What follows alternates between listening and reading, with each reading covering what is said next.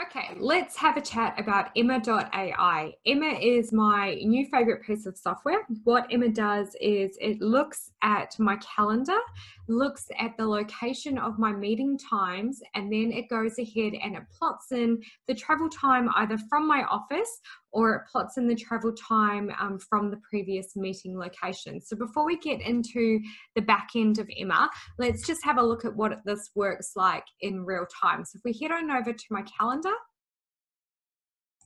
and then we go and make an appointment. So we're going to do this for Wednesday, the 21st of October. We're just going to call it test appointment. And then we're going to put in the location. So for this one, we're going to say we're going to do it at Flex Workspace, oh, not Workshop, Workspaces. And we're going to make it for an hour. And what this does, if you give it just a second, it will then go ahead and plot the travel time in both before and after that appointment. So Emma's working away in the back end to go, okay, well, where is she before that meeting and where is she going to be after that meeting? So if we give it just a second, and then that will come across. While we're waiting though, we'll just jump back into Emma, and I'm going to sign into my account. And then you'll be able to take it what this looks like from the back end. So you can see now what it's done is it's plotted in these travel times. So it's saying, okay, beforehand, it's going to take 37 minutes by car, and then it's going to take 38 minutes for me to get back to my home office, which is pretty cool, right?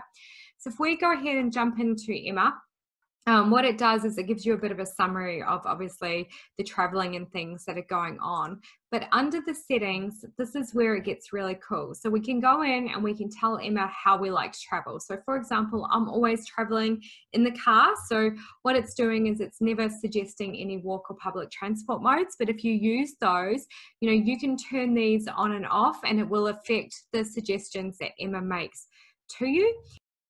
So if we scroll down, so what it's done is I've connected obviously my Google Calendar. It's looking at all of these different calendars that I've got, but I'm saying that I want the travel time put directly into my main calendar. Now, Emma does create a little EMMA.AI calendar here, but the reason why I have it go directly into my main one is so that things like Calendly that are looking for empty spaces in my calendar will see these as being blocked out now, whereas on the Emma calendar, Calendly would not be looking for that.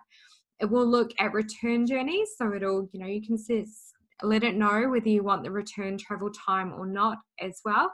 So there's a few different options. If you're notoriously late, you can tell it to add on extra time. So for example, at the moment, this is saying 37 minutes. That's probably actually only 32 minutes, but what Emma's done is it's allowed me an extra 5 minutes just to take into account, you know, any traffic or anything like that. It does not work live time with traffic yet. So it's not looking to see whether there's a car accident or whether it's heavier traffic than normal. However, they do tell me that that is on the roadmap for the future, which will just be absolutely incredible when it does.